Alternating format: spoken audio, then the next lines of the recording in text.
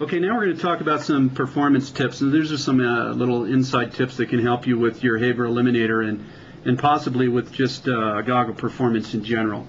The first thing you want to do with this system is, and I'll explain, we'll just go through a refresher course on how this works.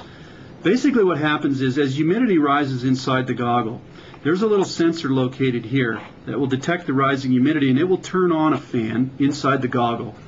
And this fan will work to evacuate the moist air from the goggle. It does it by drawing it in here and exhausting it through here. The great thing about this system is the Eliminator fits inside the goggles, so we use the vent structure on the top. It basically remains the same. The vent's still there. There's no way for moisture to get inside of your goggle because we're using the existing vent structure. But what you have to maintain is a clean surface here on the top of your goggle. Now, let's say, for instance, you're skiing and you're out in the snow. You don't want to get, as the day goes on, you're going to want to be vigilant about maintaining a clear surface up here. You're going to want to make sure that if snow starts to accumulate on the top of the goggle, that you brush this snow off. Now, why do you want to do that? Well, because the way that a goggle works is when you're moving, let's say when you're skiing, air flows across the front of this goggle. It creates a low pressure area down here. It draws air in the top and out the bottom. Rarely do goggles fog when you're moving. Goggles, typically, if you're going to have fog problems, you usually have them when you stop. Now, what happens when you stop? When you stop, warm, moist air inside of the goggle rises because warm air rises, and it comes out this vent, and it wants to flow out this vent. If you've got snow packed on top of this vent, or let's say you're using it in the summer in a motocross race or whatever, and you have mud on top of this, that's going to keep the warm, moist air from rising here. So to get maximum performance from your goggle, whether you're using Eliminator or not, you always want to make sure that you keep a clean surface on the top here. So periodically you want to make sure you're not getting iced up here or big chunks of mud or whatever. So that's really important. The second thing, we get this all the time, long ago with people using goggles. When you're outside and it's 15 below zero and you walk into a lodge, the difference in temperature is going to cause a little condensation, a little mist to form on the outside of the lens. This looks like fog, but it isn't fog. I mean, it's not fog that we can control. You have to remember that the module's mounted inside the goggle, and it'll maintain a fog-free surface on the inside of the goggle. There's nothing we can do about the outside. So if you come in on a really cold day into a really warm lodge, you're going to get some condensation here. Just put your goggle on the table. Once it stabilizes to room temperature, that condensation will go away.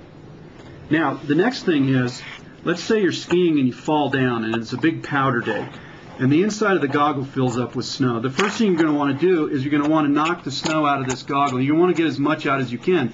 But any residual snow inside of this goggle, as it melts, it's going to create humidity. And you might find that your fan is coming on and off more than normal. That's just because of the melting snow inside the goggle. It's trying to deal with this. So when you get down to the bottom of the run and you're sitting on the lift, you might take your little goggle bag and dab as much moisture as you can out of the inside of this goggle. Don't rub the lens, that's never a good idea, but dab the moisture out and then put it back on and let the Eliminator do its thing. But large amounts of snow inside of the goggle, again, you're going to create a high humidity situation. Now the next thing is, if your fan is coming on more than you think it should, one of the things you should check is, are you overdressed? This happens a lot. A lot of times you're at the bottom of the mountain, you think it's really cold, you overdress, you get up to the top, there's a temperature inversion, it's warmer on the top, you're skiing around generating all this body heat and you're sweating like crazy and your fan is coming on more than you think. This isn't a function of anything wrong with the Eliminator. It may be more a function of, are you overdressed? See if you can peel off a layer of garment, bring your body temperature down a little bit, and see if the performance doesn't increase.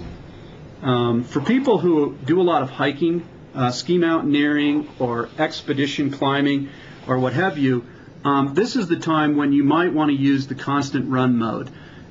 If you're in the summer, you want to climb to the top of some glacier or some mountain or whatever, and you find that your fan is on, off, on, off, on, off constantly, then you might select the always on position.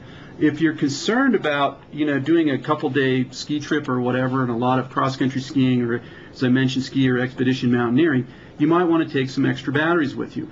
One of the benefits of the Haber system is you can take this AAA battery and you can insert it into the strap right here at the end of the goggle. just like so. Slide it down, and it'll nest in there just perfect. You can put one in each side. You have one in the Eliminator. That gives you 3 batteries. That's a lot of runtime if you're nervous about that. And that's just one of the little features that we have on our Haber goggles. And that's it. That's it. And I hope you enjoy your Haber Eliminator.